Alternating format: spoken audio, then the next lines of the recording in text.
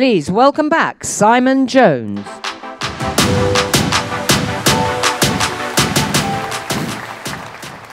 Morning, everybody. I've managed 3 days in a row not to trip on that step, which was my biggest fear, so I win so far. All right, welcome back, everyone, to day 3. Hopefully last night was a little less wild than the previous night. It was great to see so many of you here at the mixer. This room was really buzzing. We've got no stats or announcements this morning, so we're going to get straight into it. And I want to tell you a cool little Hollywood story. Who doesn't like that? So the latest in the John Wick series, Chapter 3, is a neo-thriller which plays out against visually stunning backdrops. One environment from the third act was particularly challenging to design. The office sequence seen here was a huge multi-million-dollar physically built set made almost entirely from glass, and that's a heck of a lot of glass, as I think you can see. And the set was to be a location of a number of complex fight sequences between Keanu Reeves and his on-screen adversaries.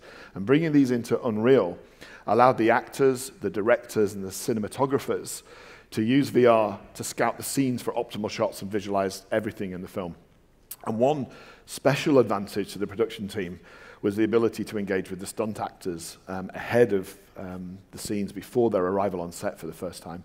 And this film premiered in May this year. I don't know if you've seen it, and to date it's taken over $330 million at the box office. It's a pretty impressive project.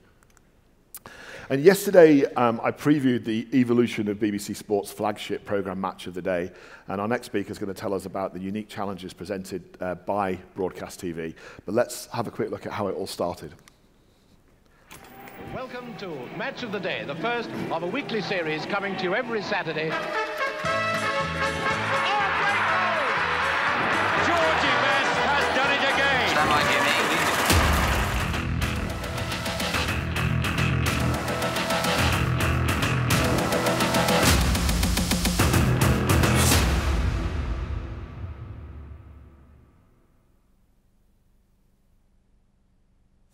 So I've always wanted to follow that theme tune.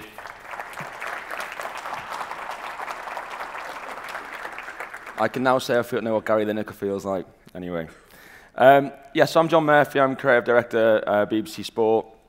And I'm just here today to kind of give a bit of an overview of how we've started using this technology for our, essentially our Match of the Day, which in the UK is a kind of an iconic brand, obviously nearly 60 years old as a program now. So it's a bit of a leap for us to put Match of the Day in a virtual environment. What I'm here today is I'm obviously creative director. We're at the very beginning of this technology, and obviously what I've seen here over the last 3 days is pretty mind-blowing stuff, and it just shows like kind of where we can get to. But obviously we're very early in our stage at the moment. But I just wanted to kind of just give you a bit of an overview of how we got there and how we did it. So initially, so 3 years ago, we were looking at a new set for Match of the Day. And we were at IBC in Amsterdam, and we were looking at LED technology for new screens and everything. And for the first time, we saw on a stand, we saw Unreal Engine being used in a virtual set, and it was, wow, this could work. We could do a virtual studio for the photorealism, the keying that was being on display. And for the first time yet, we thought that we could make this work. Now, obviously, the main thing about it is obviously innovating and it being refreshing the studio. But what it also does, it gave us the opportunity for one to go into a smaller studio space than what we had, which in terms of budgets and everything else helps in that way. And during that trial process, when we were working with our partners, studio partners, Doc10, trialing the technology, we actually stumbled upon an idea for actually our World Cup in Russia in 2018. Now, the studio in Russia what happened with that was that it's the only thing in this whole presentation that wasn't using Unreal Engine, but we stumbled on it by doing the trialing with Unreal Engine. And what I want to do is I'm going to show you a quick little video just explaining how we did the World Cup set in Russia before I go on about the actual Match of the Day studio. Yasin, a goalkeeper we'll never forget. He's done it! Pelé has scored! And that is Brazil's 100th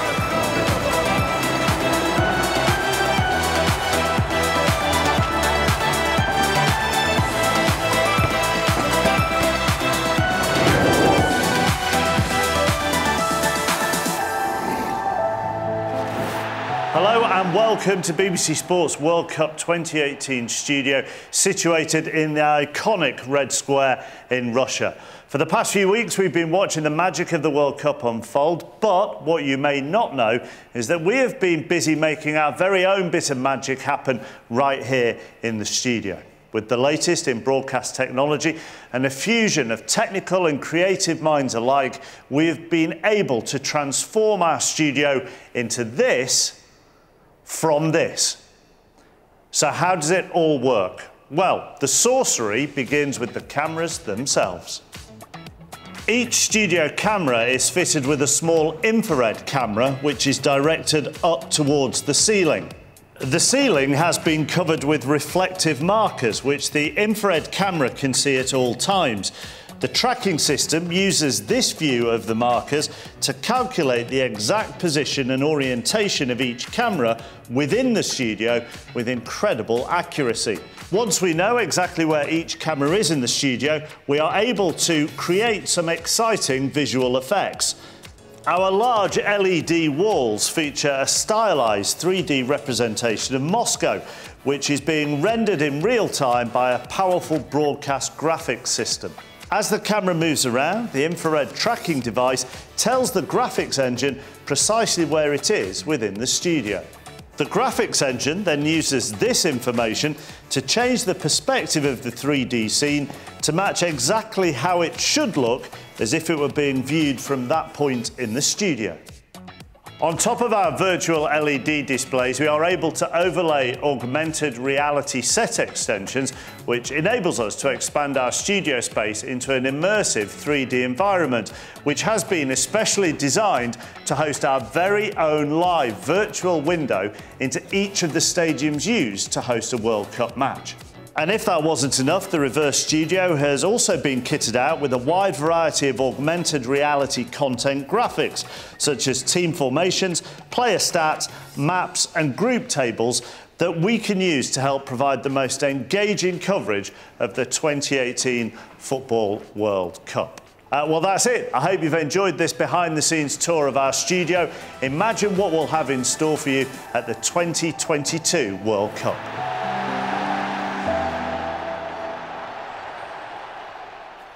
Now, there was nothing necessarily new about the technology driving that, but what that did for us, for this project, was firstly, it engaged production. So the production teams, for the first time, using that in Russia and using virtual technology and augmented technology, for the first time, it worked, and it actually gave a really strong editorial message. So obviously, it wasn't just, we just weren't using it just for the sake of using augmented reality.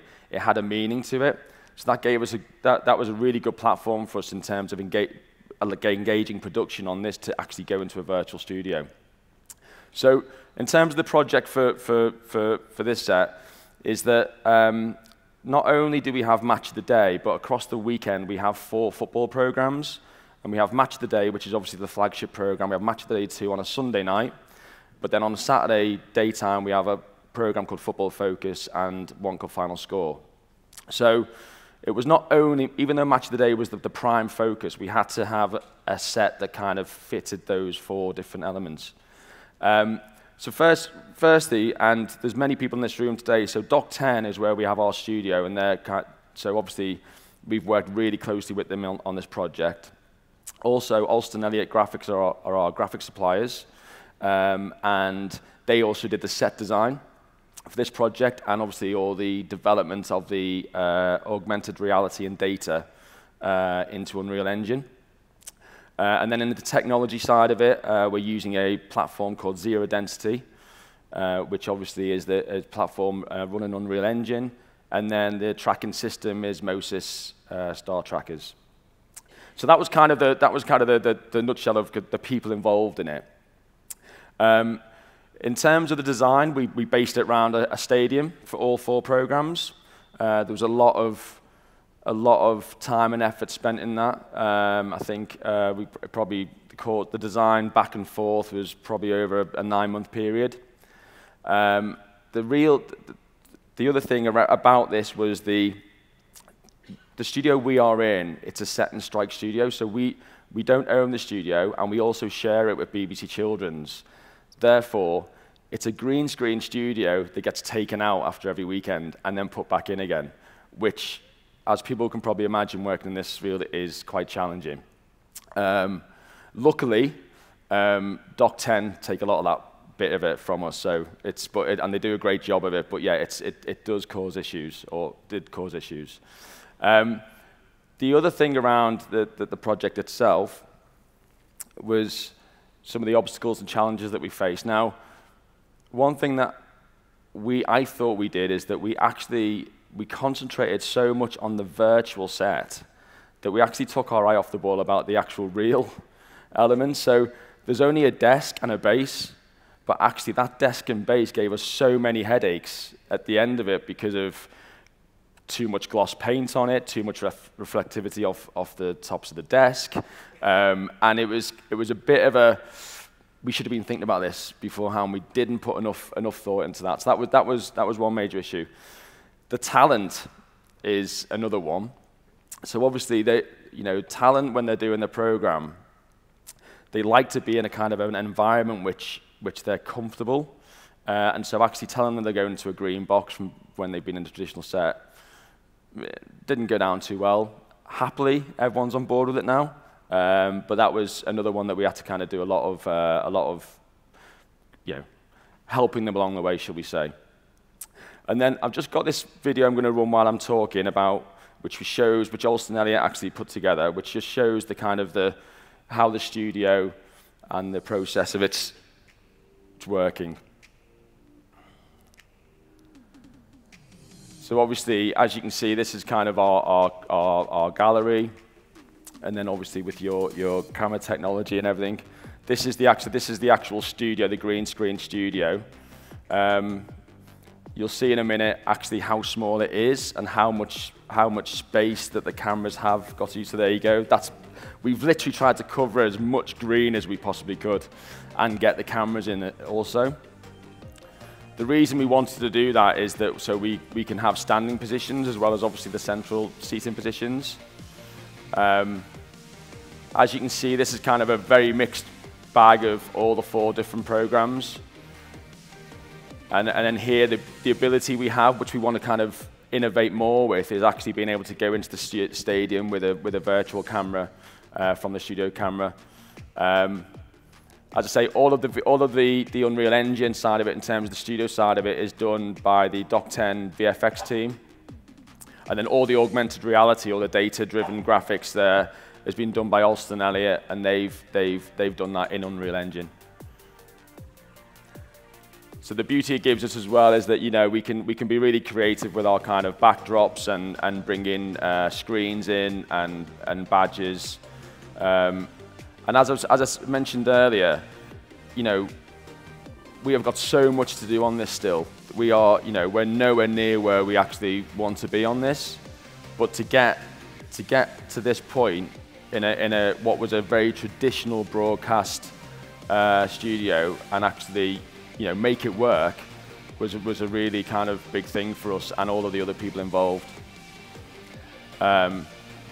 But yeah, I think it's just about us developing with Unreal Engine, getting to know it more, understanding it more. Also, we want internally within the BBC. Obviously, we're very reliant on our partners and suppliers at the moment. But obviously, internally in the BBC, we just need to start to learn it more also. And that's the next step along the way for us. But yeah, as you can see, I mean, it's just there's so many possibilities with it that we can go and do with this studio, and it just gives us that flexibility going forward.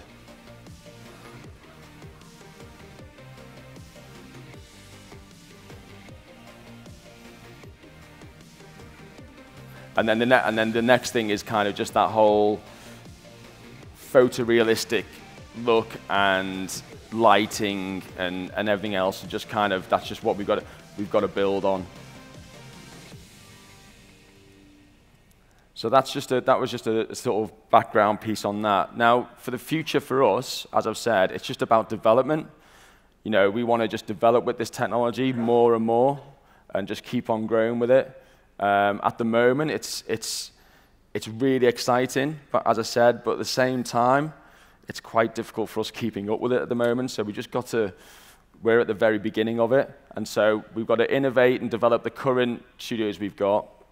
But then we're now looking at our other events, remote productions, future events when we have to go off site to different locations. You know, do we have to go with a full studio to an event the other side of the world? Can we do it all back here in the UK in our base? All of that is open to us now, and that's why it's really exciting. So I'm just going to sign off now. Say thank you for everyone for your time. I'm going to play a little behind-the-scenes piece that we did on the studio, but obviously it's more people involved with it, and people from production talking about the actual project itself. So, thank you.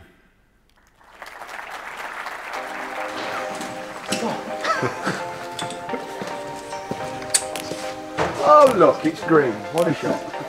We've had some big changes on Match of the Day because we're actually moving into a smaller studio, but in terms of the virtual worlds, it will actually look a lot larger. Now, it is very different to what we've done before because, even though it looks incredibly new, if I click my fingers, this is what our world really looks like. It's essentially a kingdom of green velvet.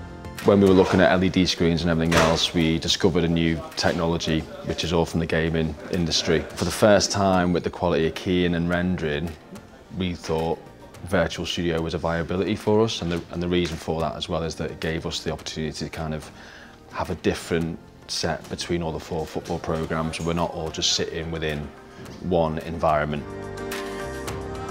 This is the games engine. This is Unreal Engine. It's most famously used at the moment for Fortnite. Unreal Engine was born in the world of video games. Over the last few years, a whole host of other industries have started to use our real-time technology. The Match of the Day Virtual Studio represents a real cutting-edge technology, and they're pushing the envelope with this Virtual Studio. The Premier League is back for a new season. New stories, new faces, and a bit of a new look. Starting with the blank page that is a virtual studio, and all that can be done is a bit sort of daunting, and it's taken us quite a while to work out how to turn a stadium into a studio. All of the programme directors have been working with the virtual designer on each of the models and working within lighting and making sure that every programme has its own distinctive brand.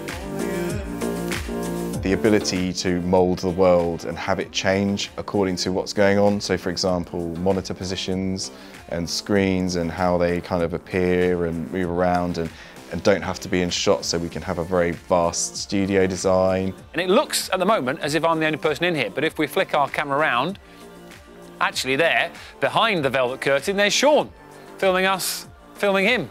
In terms of presenters and guests, they have a hard set, so they've still got a real desk with real monitors inside, but then in terms of everything else, it's completely virtual. So all of the screens, that they aren't actually there, they're not seeing them. So it's making sure that the eye lines are right for all of the presenters and guests, and that they have some form of a monitor where they can see what we're actually transmitting. There is one sort of golden rule which we all have to obey, which is understandable really. You cannot wear green because, as I can demonstrate with this lovely green cloth, if you do, you essentially disappear. The biggest thing with the virtual studio is that we can develop. Obviously from where we are now, the idea is just to develop and develop and develop on top of that. And then also at the end of each season, then we have the ability to kind of give the sets another refresh rather than just having to be based in the same set for 5-6 years. I think it would be crazy not to take advantage of the fact you can update things. We would likely see a lot more progression, some more ideas coming to play. I think it's exciting. Thank you for enjoying our little tour round, and we will see you throughout the season. From BBC Sport, goodbye.